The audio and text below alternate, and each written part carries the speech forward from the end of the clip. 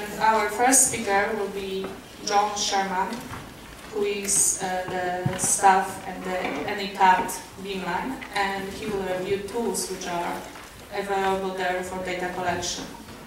So please, you can start. Good morning, everybody, again.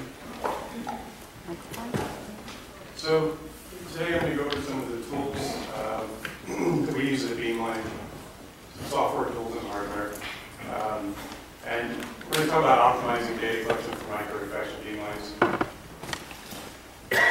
So I say this the old way, but it's not really the old way. So when I started, it wasn't that long ago, but this is how you would collect data at Beamline.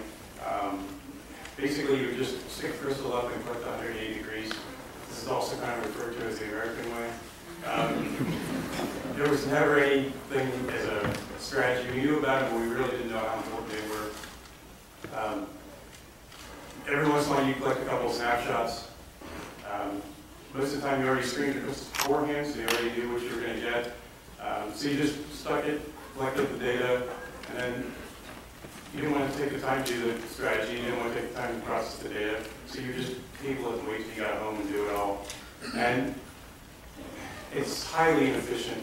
This comes down to the slide that speech I showed yesterday on the beginning of the second talk about how when James mentioned that there was 98% of the data sets people collect at the beamline that don't get, they're not assigned to a paper and they weren't published. And it's just because of inefficiencies. So the reason is people tend to just, when they do it that way, they tend to just collect the same data sets over and over again. And they'll have 20 crystals that do the same thing, and they'll collect 20 data sets all within about a tenth of an inch from each other. None of the data sets are any better than each one.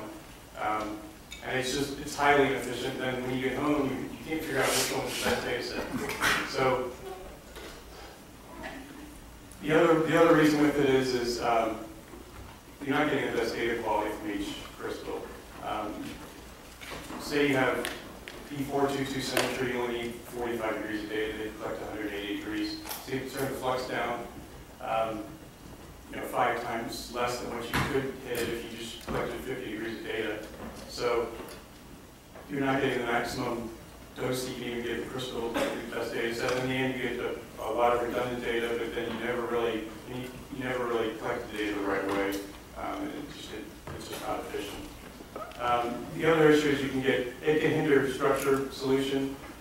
So my boss, Steve Bielik, came to collect data. And this was actually at the beginning of when we started Rapid. I'll talk about Rapid in a little bit, but we automatically give you the strategies. So he did this the point-shoot method where he just stuck a crystal up, collect 180 degrees of data. This was a selenium met crystal that they hadn't solved before. And ran through the SAD pipeline and found a couple sites and the maps looked okay.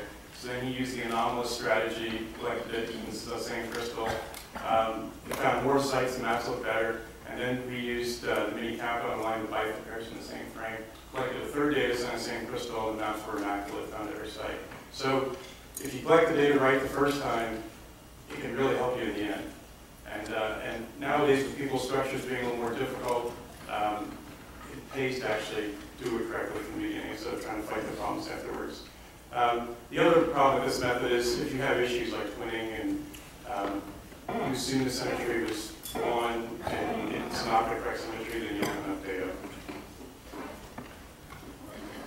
So when I say typical data collection here, I'm talking what most people do with Beamline. And in this case, they want to collect a complete data set from a single crystal with maximum flux before any significant radiation damage occurs. And this is in general for pretty much any beamline.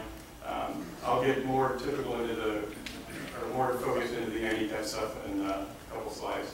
But the proper way, it takes a little bit longer to set up the data set. Of course, nowadays with these new detectors, you can collect the data set in 1 to 2 minutes. And there's a tendency to just say, well, it's only going to take me 1 or 2 minutes, why don't I just collect the data? And I mean, it doesn't make sense. It's not efficient. I mean, sure, it's only 1 to 2 minutes, but I mean, back in the days when it took longer, would you have done it? No. So I mean, it's easier to go through screen of crystals, find the best ones, and then click on the best ones. So first thing is properly center the crystal. This might sound stupid, but people will, if you're just taking snapshots, you'll get it pretty close, that's fine, you're just trying to see how well it diffracts. But when you want to collect the data set, especially if you have a micro beamline, you want to make sure it's centered.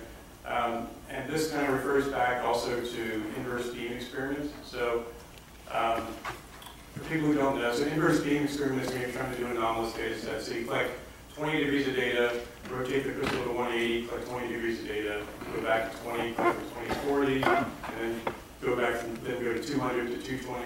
So you're going to collect the bifid pairs within a pretty close time frame. So that way it kind of minimizes the radiation damage from across the whole crystal from the time from when you started to when you get the bifid pair. If you don't have your crystal centered properly, when you rotate that 180 degrees and you got a small beam, the intensity differences is going to be huge compared to the 1 to 2% that you're looking for your anomalous signal. So it's going to completely erase that. I mean, sure, there's scaling to try to fix that if you're doing the data set, but I mean, if you get it centered right, then the differences should be a lot less. So you really have to get your crystal centered properly. As I mentioned before, it might benefit from using a mini kappa. Anomalous, I really like if you have at least a two-fold axis, crystallographic axis, and you can get the bifid pairs in the same frame and collect it across. That way you don't have to worry about getting them within the same time because they're on the same frame. That's really the best case. Of course, you can use mini kappa for a lot of other issues, other things. Most people do it if you got a long axis, you try to get the long axis parallel or nearly parallel to the spindle axis. You don't want to get it right parallel because then you have a huge point region, but you want to get it off a little bit. And in our beamline, we have a lot of automated tools that do this. And the next thing is make sure you follow your strategy. If the strategy says you only need 45 degrees of data, you can do a little bit more. You can do 60 degrees, but you don't need 180 degrees or 200 degrees. You'd rather hit the crystal harder and get the maximum flux and spots you can from your crystal in that short amount of time than you know, just blasting it and getting a bunch of extra frames you don't need. I mean, you can cut them off at the end anyway, but it's better from the beginning to get your completeness up quicker. So the goals at AnyCat, these are kind of our beamline goals, beamline scientists. So we want you guys to work as efficiently as possible, and we want you to collect the best data possible. And at AnyCat, we try to automate as many common routines as possible, such as using the robot auto mounter.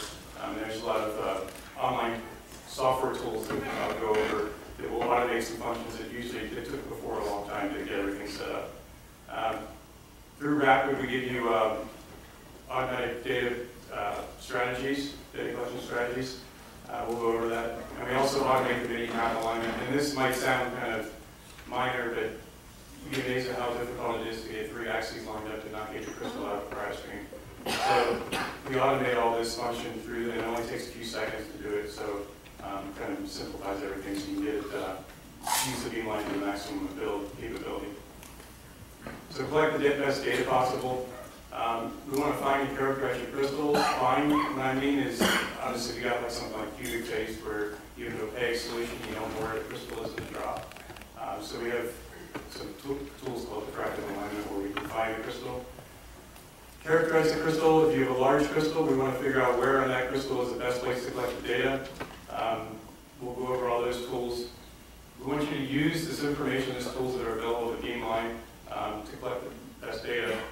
And we also provide, we call it real-time data collection statistics. Obviously with the loss detector, it's very difficult to keep up in real time, although Nick Sauter will talk about later about dials, which hopefully will speed that up. Currently in the E-beamline, which is a Q315, if you're taking 1 second exposure, it's only about 10 frames behind. So that way when you see you have the complete data set, you just stop the data set. And all these goals require modern hardware and software, and so for that reason we're always updating and upgrading. So when you guys come to Beamline, we always give you a little tutorial at the beginning. That's because we're always making changes. And speaking of changes, the long-awaited sample, new auto sample method is finally mounted. This is something that we've been pushing for a long time. So our old robot had 4 pucks, which was kind of a pain for us because we have to come in the middle of the night to change pucks. So the new robot holds 14 pucks or 224 samples. It's in the same footprint as the old one, but you can see that the lighting in it is much, much brighter. It's also a little bit shallower, so you can actually see the samples a lot better. And we don't have the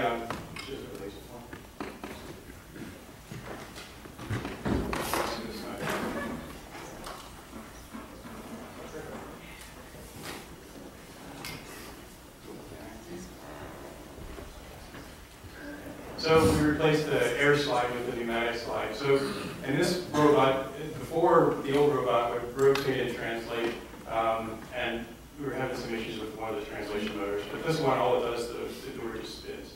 And then we cut a slit in the lid so that the pneumatic drive can actually go down in any position and grab the sample.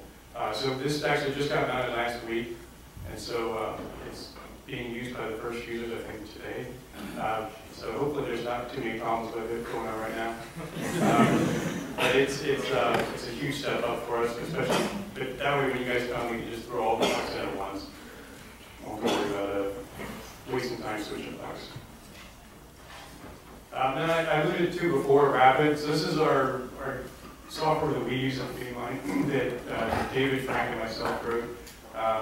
It actually stands for Rapid Automated Processing of Data, which it actually does a lot more than that now. Originally, we wrote it just to basically give you a strategy and process the data, but we've added a bunch of extra pipelines to speed things up. As I said before, it does automatic indexing and strategy, and I'll talk about that. I'll show you some slides. It does mini cap alignment automatically. It only takes 1 or 2 seconds. Processes the data. We have a data analysis pipeline, which I use. I kind of monitor when people are collecting data, so if I see issues with crystals and stuff, I'll come out and let them know, so that way they can hopefully solve the structure. Well, I also wrote pipelines for molecular replacements, and it uses Shellix. And so there's also, since it uses Shellix, you can also add SIR, MAN, Cirrus. Those are already written in there, but it hasn't been implemented yet, mainly because it's not really a priority. People don't really collect those kinds of data sets too much anymore. So the PIs can log in and watch what's going on in the Beamline, sometimes to the detriment of the postdocs and grad students. But, you know, they start collecting data, and then the phone rings, and they're saying, what are you doing? Go back and click on the previous crystal. So, but the nice thing also is it saves everything, so that way when you guys go home, everything's in reverse chronological order. You can see which crystals will data diffracted to, where your data sets are. And all the results are tarred up in the process folder. So you take it all back home with you. So this is what the interface looks like. I'm not going to go over this too much because Frank's going to go over this. I just have a couple slides. But this is basically what it looks like. So it gives you the space group and unit cell, and then the regular strategy, and then the anomalous strategy. And every time you collect a data set, it comes up in the top one. So the black ones are single frames, and the pairs are in rose color. If they're grayed out, that means that it actually failed for the finding the auto index. It's actually really good at auto indexing. And I'll talk about the next slide, but we get a lot of diverse crystals at the Beamline, as you can imagine. So just using a regular peak search and trying to pick doesn't really work for every crystal. So I came up with a little bit different way of doing it. You can also reprocess the data. So it's P4, this is Thomson, so obviously it's 422. So you could rerun the pipeline into a 422 strategy. And then the green ones are actually from the mini cap alignment. I'll show you that a little bit later. You can also, as Phil talked about yesterday, there's also a pipeline from the Moscow. So if you have a previous data set, you can click on it and set it as a reference data set, we call it. So that way when you take a new snapshot, it'll automatically give you the strategy to finish the previous data set from the first crystal. There's a lot of functions, and if people want, I can tell you all the details, but I don't want to spend too much time on it right now. So this is the pipeline, the way it works. Hopefully Frank doesn't show the slide. So what I do is I launch 6 different labels with different peak settings, and then everything's parallelized, so it runs on separate cores. And then I take all the results and sort by the highest metric symmetry, run it through Randos, and then I launch several different strategies because sometimes best fails with the B-factor error. So what I do is I rerun MOSFilm to cut the resolution by 1 angstrom, 2 angstrom, 3 angstrom, and then launch best. This is all done parallel processing, so it only takes about 20 seconds to run through the whole pipeline. And then there's kind of a priority. So this one would be first, and then if that one fails, then I do the next one, the next one, the next one. And if that all fails, then I just give the MOSFilm strategy. And so basically, you're going to get strategy as long as you can index the crystal. And it works actually really well. The goal is to make sure if we can do it by hand, even if we have to change stuff, we want the pipeline to be able to do it automatically.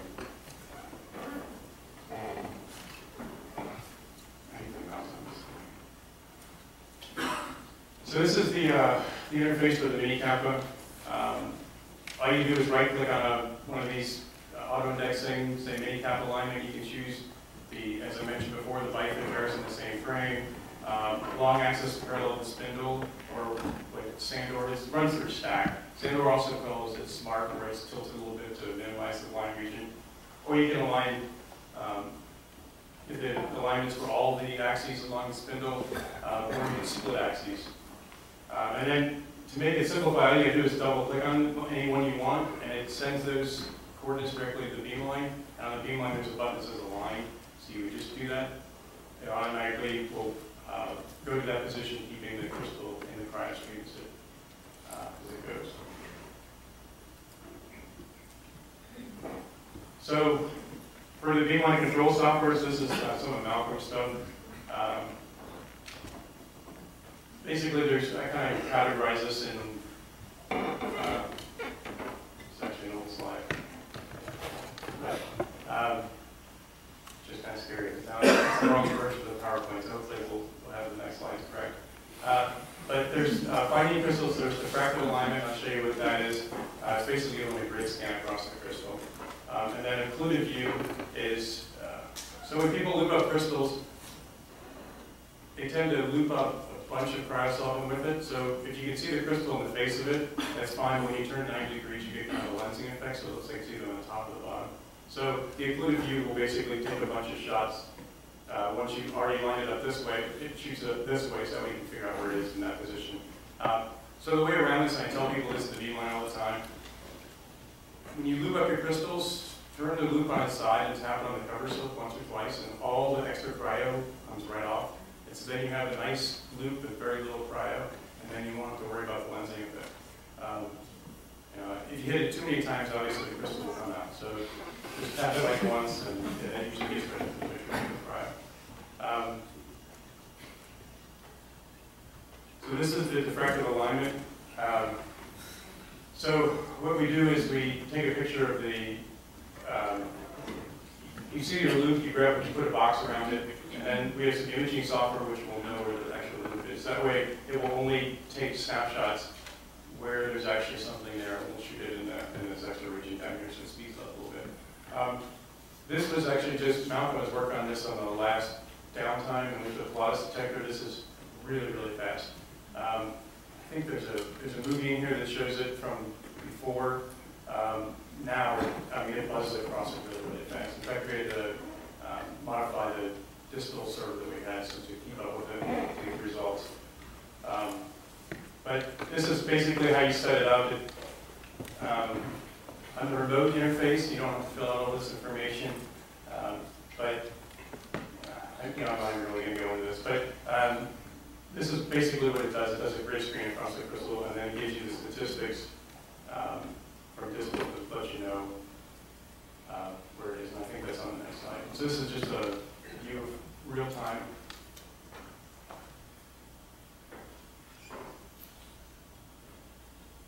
And you'll see the diffraction come up. I can't remember what this is, a thaumatin or something that's in there, so it kind of makes it obvious what a crystal is.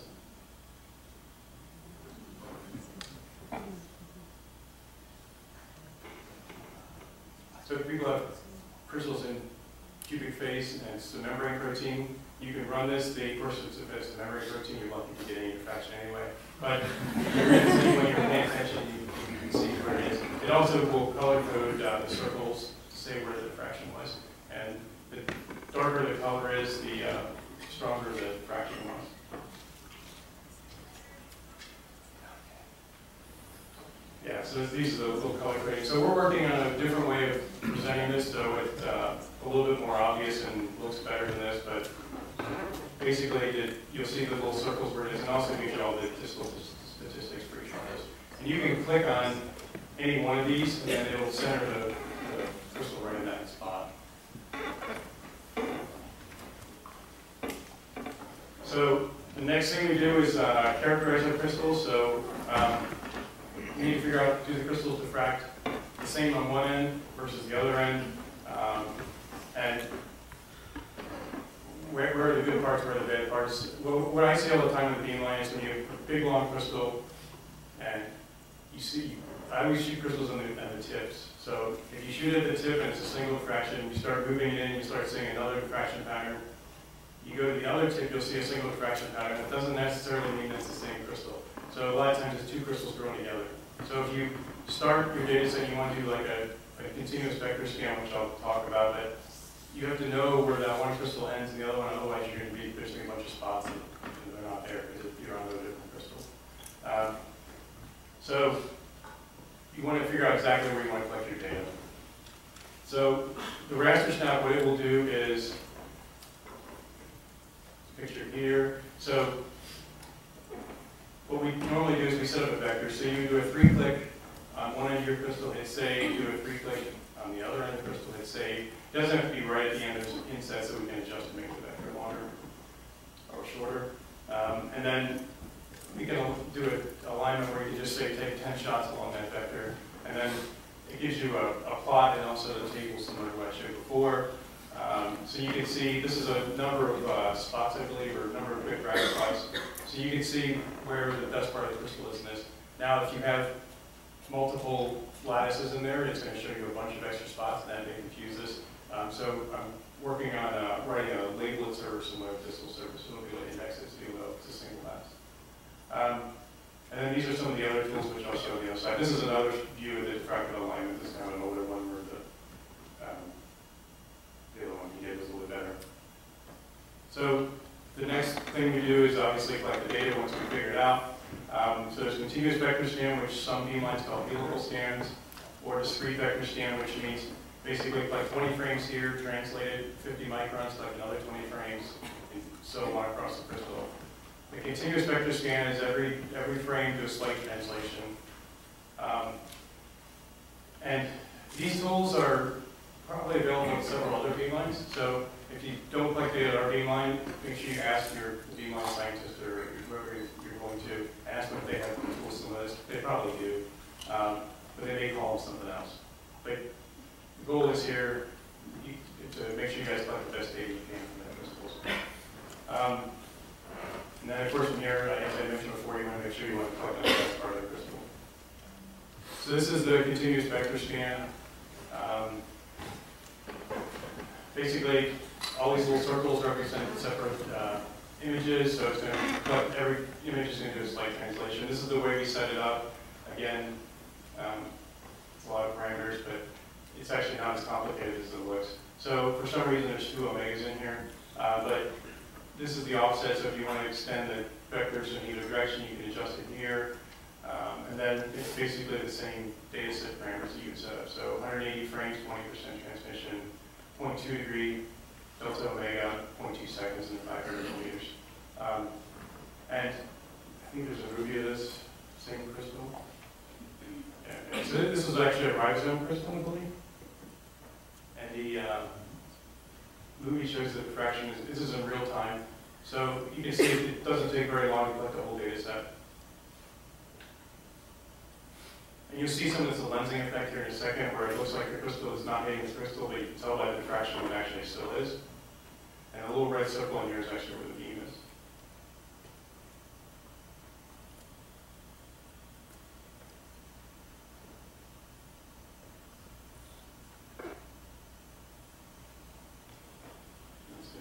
So that's how fast it takes to collect the data set. And as you collect it, this is what the statistics come out. So the pipeline is just an aimless table. And it keeps up in real time. So another thing about this is really handy is if somebody's coming with a bunch of metal derivatives and they don't know if the metal's actually in there, when you collect the data set, if you collect data set pretty quick, you can find out if your derivative actually has sites. So you would look over here at the, I always look at the anomalous correlation. So I usually think about 20%, 30% overall is usually a pretty good sign. Obviously, the higher the better. And you want to see it's higher in the low res bin, and then it tapers off to the high res bin. Anomalous slope, honestly, you know, that number can be like 0.01 and still be fine, or 1.5 and still be fine. It's a comparison of the anomalous signal with the standard deviations overall. So greater than 1 is good, but 1 is still usable sometimes. It's nice is that you can know when you're right after you collect the data set. And people will tend to have like five derivatives, 5 crystals of the same derivative, collect one. If you don't have a signal, go to the next derivative. You may have done, I always tell them to hit the ones first you get the longest soaks with for the highest concentration. But you can always come back later on and shoot the rest of the samples if you can't find any derivatives that have metals found. But this is a quick way to go through and make sure that you can see if you have the metal bound in the derivative. So this is kind of a summary to improve your efficiencies when you're collecting data. So screen crystals first before collecting data sets. So that's another thing people like to do. They say, now, I should preface this a little bit. So if you're doing something where you're just trying to get one data set, you brought in like 10 bucks, and you see a crystal that diffracts, collect the crystal when it diffracts and you see it. But if you have a bunch of different crystals of the same thing and you're trying to get the best data set, screen through all the similar crystals and then figure out which ones you want to collect the data set on. And never collect your best crystal first. People will do, the other thing people used to do is they would put their first crystal up and they'd say, oh, I got a lot of crystals that are better than this. And then they used to take it down and never freeze it, and then they'd spend the rest of the day trying to find a crystal to compare to the first one that they killed. You always want to screen your crystal and figure out which one's the best. I always tell people to collect on the second or third best first, because you have no idea how much flux they're going to take before they die. So the key here is you want to get a complete data set for the first, so set the flux low, 7 to 10% transmission. Collect a complete data set.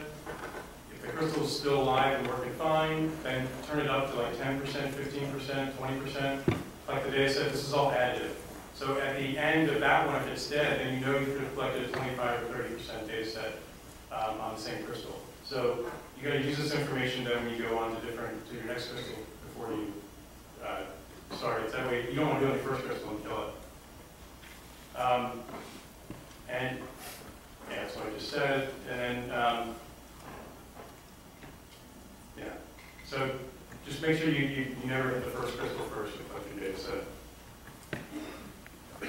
And these are kind of acknowledgments to everybody. So I thank Malcolm. So he's one of the head people at NECAT. He gave me the movies that I just showed you. I want to thank Frank and David for the rapid work that we've been working on. And some of the other programmers that are here that I've been bugging about keywords. For rapid, I try to split up functions if it takes too long in your program, so I want to do just part of it. So some of the programs have added, programmers and developers have added keywords to just be part of the functions. That way I can do all the pieces and put them together myself. Or if I need to modify something, they add extra keywords for me, and I appreciate that. So if there's any questions, anything?